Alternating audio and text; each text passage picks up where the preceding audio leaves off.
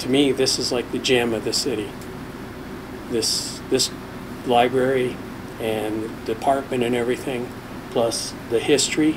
The outside arch is train themed. Everybody knows that there's a lot of trains that go through the city and they have to wait for them. The kids like trains, and they wanted 2 murals, and I suggested that we put a train going through uphill through the mountains and then make the corner a tunnel. So they like that idea. So I've been adding things to the train that the kids like and get input from them, and they give an honest critique. So I enjoy that.